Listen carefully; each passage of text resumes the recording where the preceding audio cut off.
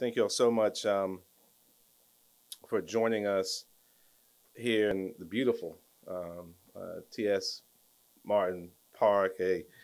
Uh, I know that our city manager is going to make acknowledgement of our Assistant City Manager, Henry Simon, who works so closely with his amazing team here today. Suffered a devastating loss this morning. Make sure we keep the Simon family in prayer as we go through the day.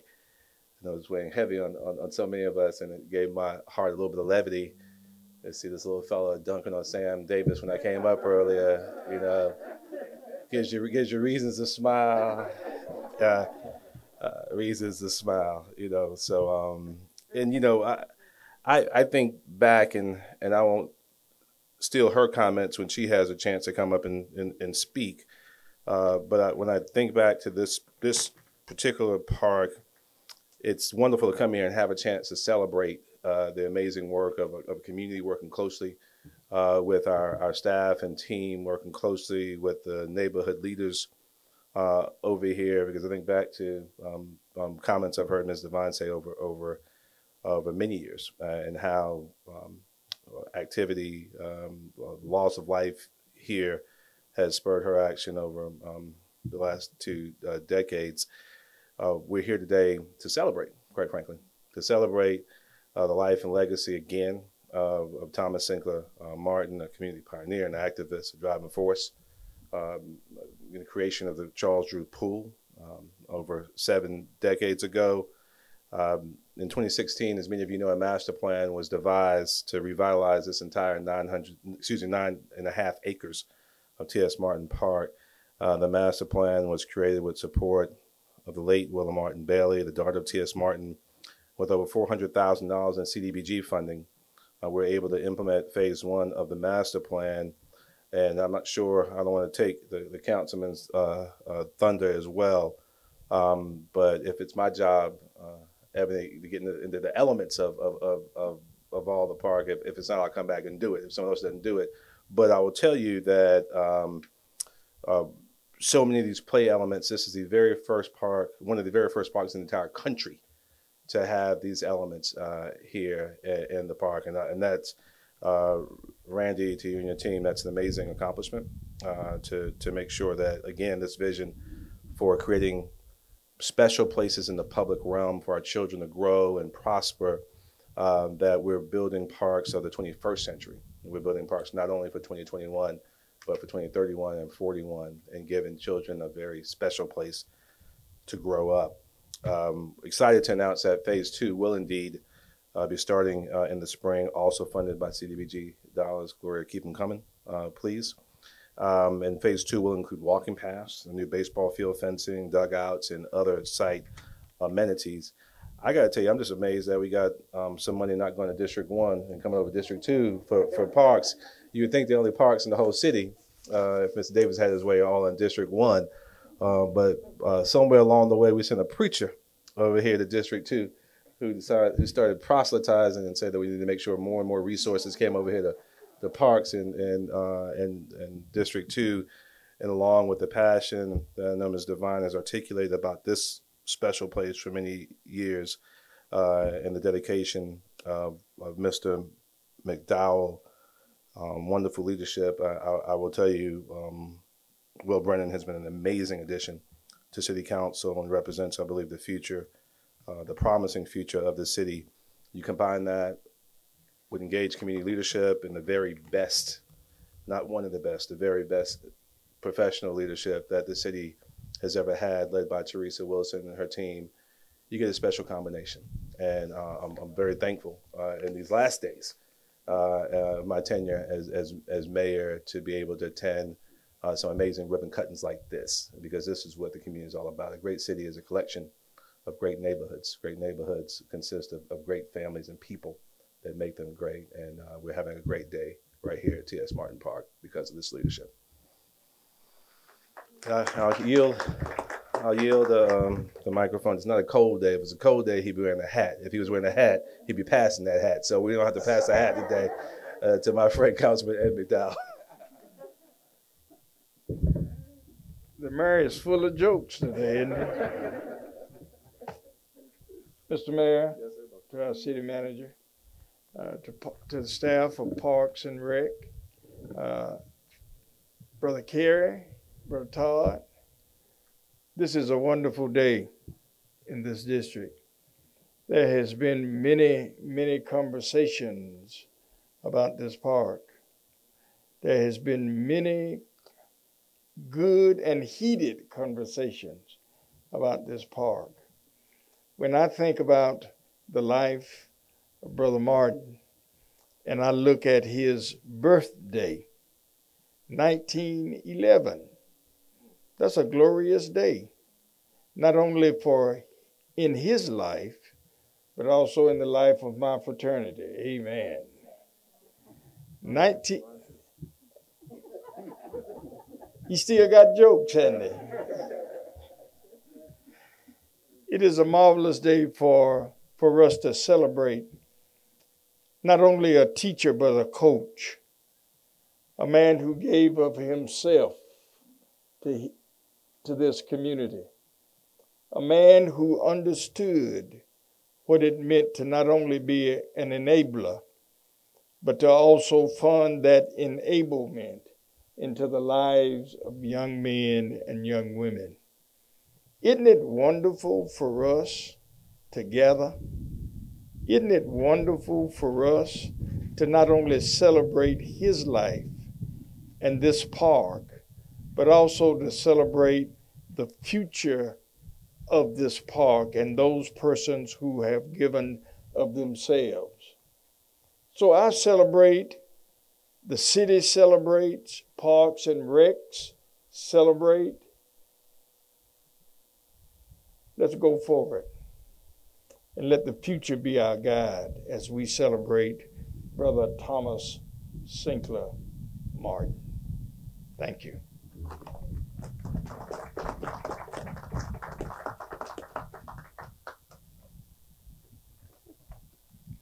Good afternoon, everyone.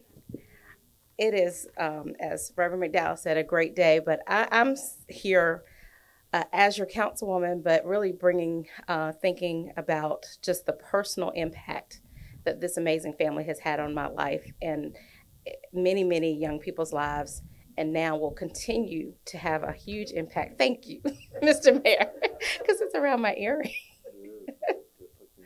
Thank you.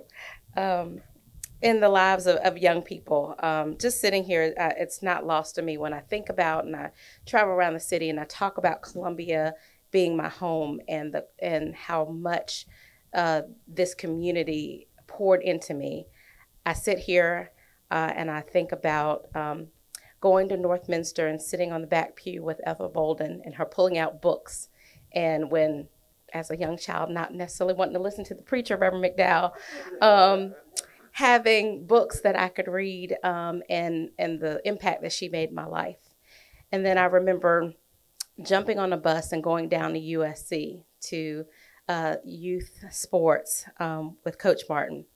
And although I do not have the athletic ability that my late father had, when you went down and participated in those programs, you felt like a superstar, an all-star, that you could do anything. And so when I think about this family and the impact that everybody and continuing on, and I look at, Miss Tommy and Gerald and think about Willa sending us, Reverend McDowell, all those emails about this park and making sure that we did not forget the wise legacy of T.S. Martin and how that legacy needed to continue by continuing to invest in activities for young people. I feel like we've come full circle.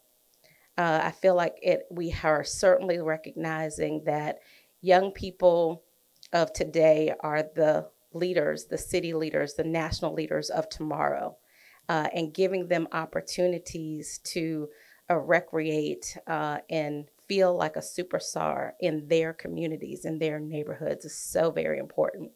And so I'm honored to be here today as we cut this ribbon to continue the legacy of T.S. Martin in this great city and continue to show the young people how important all of their abilities are and how they are superstars not just in the eyes of our city leaders, but in this community. And so thank you all to the Bolden and Martin families for allowing us an opportunity to continue the great legacy of T.S. Martin. And we thank you for all the contributions you continue to make to the community. And we're excited to see the young people come here and see all the shining stars that will come out of this great T.S. Martin Park. Thank you.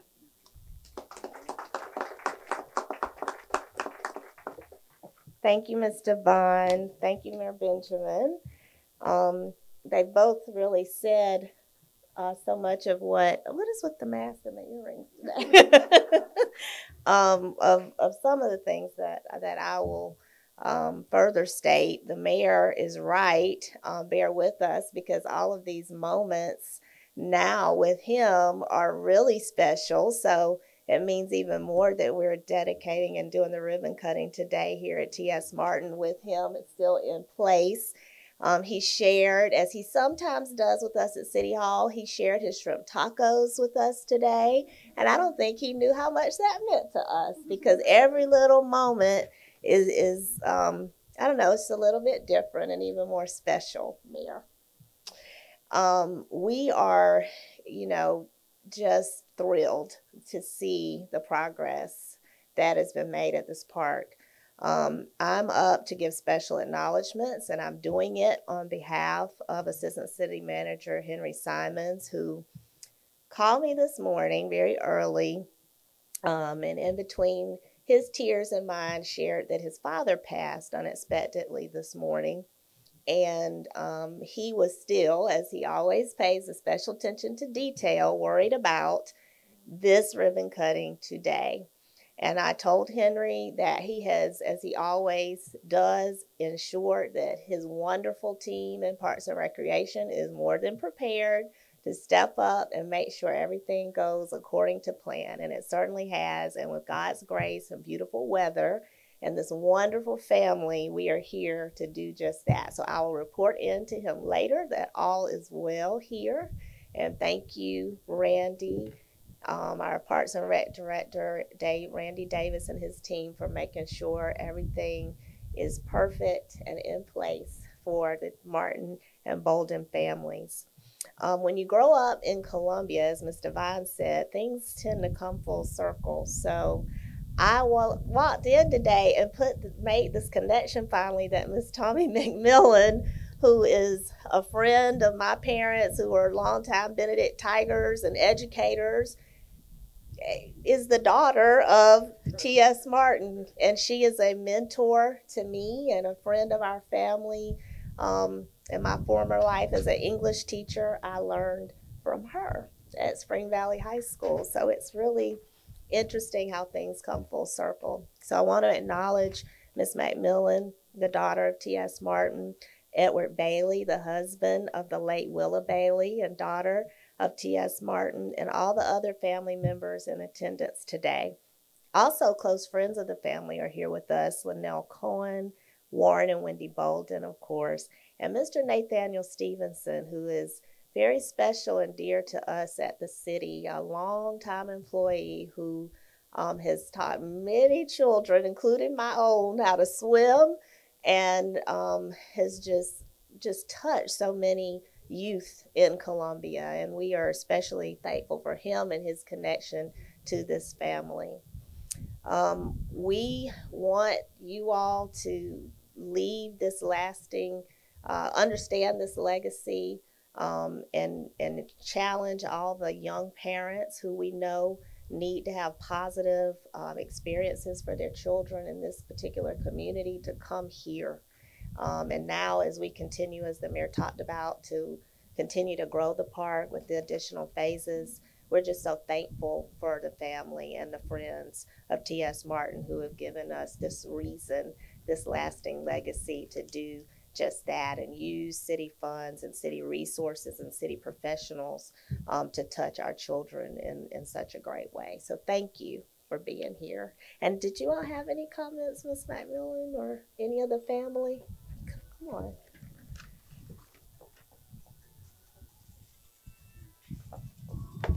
Thank you. I'll make this brief. First, to our mayor, and oh, I hate to see him go. We're dear friends, go back a long way. To the city manager, who is another dear friend, to Miss Isaac, another dear friend, to Mr. Randy Davis, who really helped set this up. It meant so much. I want to thank my family for coming out today, the Boldens, Mr. Bailey, who is Willa's husband, and he has always been her biggest fan and advocate, my brother, my grandson, Brahim Hamilton, and all of the platform guests and those who are in attendance. Thank you so much. My father had a vision, and my sister really extended that vision. She knew what he wanted this neighborhood to have. He loved this community dearly. And I'm so glad that she pushed, because she was a pusher, to get the things that the children needed here. And it's going to continue, and we're going to have a lot of rising stars to come out of this community. I know that. I want you to continue to pray for our family and to pray for each other, and I just want things to continue to move forward. Thank you so much.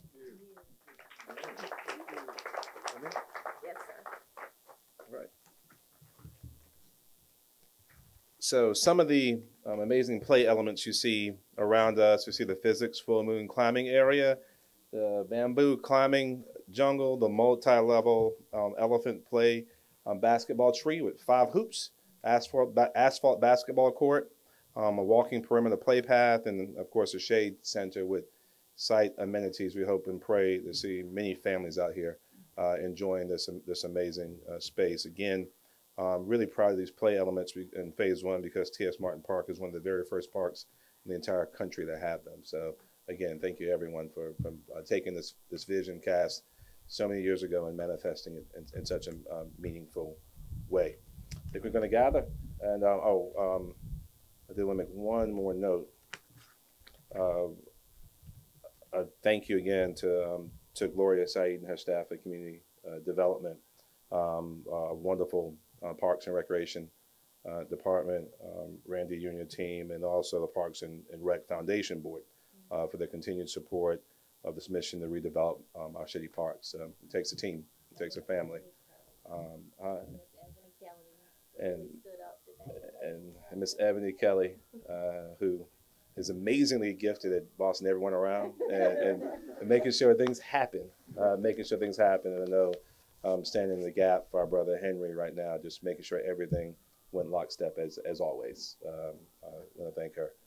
We're gonna gather and cut this ribbon? Yes, sir. All right, let's do it.